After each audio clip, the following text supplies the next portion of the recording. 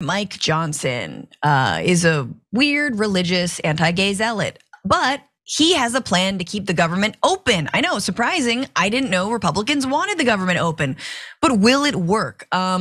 He last week, he sent a letter to his colleagues, and Johnson laid out an aggressive timeline to pass individual funding bills. He wrote that if another stopgap measure is needed to extend government funding beyond the November 17th deadline, I would propose a measure that expires on January 15th or April 15th based on what can obtain conference consensus to ensure the Senate cannot jam the House with a Christmas omnibus. In other words, I'm gonna do a continuing resolution without calling it continuing resolution. In other words, I'm gonna keep funding the government, but I'm not gonna call it keep funding the government. And he's hoping that, again, we're just punting, kicking the ball down the road a little bit, and hoping that maybe Republicans will get on board and that November 17th shutdown deadline can be averted. Recall that McCarthy's rivals claimed they opposed a continuing resolution to keep the government open, offering instead a right-wing government funding bill full of cuts and extraneous policy considerations that the Senate and President Joe Biden would have to swallow or else face a government shutdown, which they wouldn't just acquiesce to you. What's interesting about this new bid is that he's probably going to need Democrats to sign this continuing resolution. The new speaker is gonna need Democrats to vote to keep the government open, and then he's gonna have to make sure that the Republicans don't get mad at him that he relied on Democrats to keep the government open. You see what we're doing or trying to not do, or the needle we're threading? So what's gonna happen? Many Republicans are likely to vote against the continuing resolution, but as long as they don't retaliate against Johnson for leaning on some Democratic votes to pass it, Congress will be in good shape to avert the shutdown on November 17th. Again, if Matt Gaetz doesn't sort of, wake up on the wrong side of the bed and is like, I vote to vacate, motion to vacate. Marjorie Greene said, I didn't vote for any of the CRs before, so that's not what I'm interested in. And Matt Gaetz said, and this is interesting, Senator, I think Mike Johnson has a lot more credibility that a bridge would be a bridge to a single subject spending bills, not a bridge to just the old ways of Washington that empowered McCarthy's lobbyist donors. Now, so it sounds like Gaetz maybe will give Mike Johnson the benefit of the doubt. It also sounds like we're gonna go, like a new budget bill by new budget bill by new single subject spending bills? Does this not seem like a really ineffective way to pass a government budget? So that's gonna take forever with these fools, Anyway, give me your thoughts on, it seems like they're giving him a little bit of grace, this new speaker. Well, Matt Gaetz understands he don't wanna totally overplay his hand. I mean, he didn't threw that grenade already. Doing it back to back like this, I think for him it's a calculus. Not that he certainly has found religion, but it's a strategic calculus not to do the newly minted speaker this way so soon. Right. But make no mistake about it, this foundation within the GOP is on sand. It's on sinking sand. Yeah. It's being held together by a thread and barely a thread, and it could change at any moment. But Matt Gaetz is doing what's right for Matt Gaetz, and it is not the time to pull what he put on McCarthy just yet, Francesca. So that's why he just kind of stepping back. Now to the point of that you just made about how we run in this government, they got one job, just one. And they can't even do this right. And this is even before the so-called nuclear type option of the new GOP caucus. I'm talking about years and years. They continue to have continuing resolutions to run the government, America. Do you understand this? These fools wouldn't know how to set up a budget that could last the entire budget cycle if it was sitting in the chair next to them.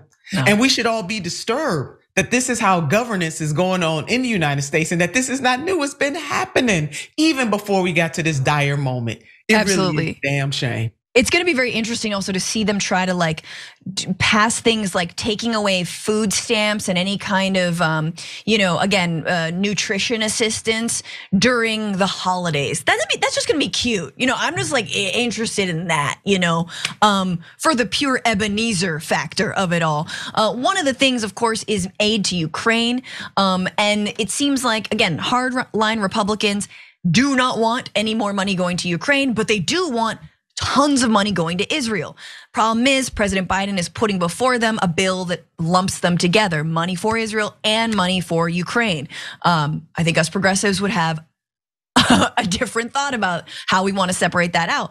But Mitch McConnell said he wants to keep military aid to Ukraine and Israel tied together because he views those conflicts as part of a larger global threat. Johnson says he wants to bifurcate the issues of Ukraine and Israel, and he signaled early support for a stopgap funding bill that would include steep cuts to non-defense spending, which Democrats say would have no chance of passing the Senate. Again, remember, when they're proposing all these general cuts, for some reason, the Department of Defense is like, oh no, you get carved out. You get like you get a, sort of a get out of cuts free pass. You get a hall pass, which is just so cruel. Johnson, however, seems like maybe, and this was according to a new interview that he did with Sean Hannity, that he doesn't oppose supporting the war in Ukraine. He heartened some Republicans when he told Fox News host Sean Hannity that we, quote, can't allow Putin to prevail in Ukraine. So that's very different from other Republicans who are like, Putin seems chill. He echoed McConnell's argument that Putin's aggression threatens the rest of Europe and that failing to stop Russia would probably encourage and empower China to perhaps make a move on Taiwan. So, and he's not quite MAGA, Nina. He's McConnell. He's got a little bit of a dance going on here. And you can hear that in the ways that he is, again, sort of a neocon, ratcheting up anti-China stuff.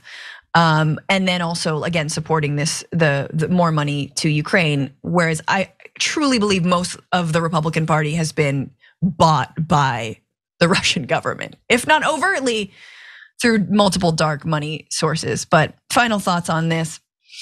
I mean, geopolitical considerations are important. We should be having those debates.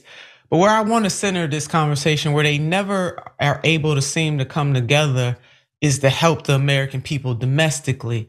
I wish that they thought highly of reinstating the enhanced child tax credit, or giving people in this country paid and family medical leave, or having Medicare for all of those things that help keep tranquility in these United States of America. Francesca, that is what galls me, that they can't come together for those kinds of things, but they certainly can come together to enhance the military industrial complex, which ultimately doesn't get any of us anywhere if it is played out to its ultimate end, which is destruction. Don't Look Up comes to mind too. A big shout out to David Sirota on that.